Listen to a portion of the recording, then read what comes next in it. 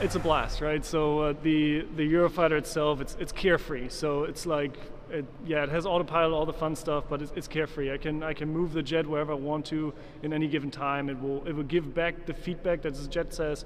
With all the computers, you can get this right now from me back, and it will do that without getting out of control or putting anything in a dangerous situation, which is nice. So there isn't really a worry about how to fly the jet, but how to deploy it is more the focus, I guess, flying the Eurofighter. For us, it was really about deploying in a very, very small space, meaning not a lot of cargo, not a lot of maintenance parts, but with a maximum of jets that we can pretty much get over to Iceland.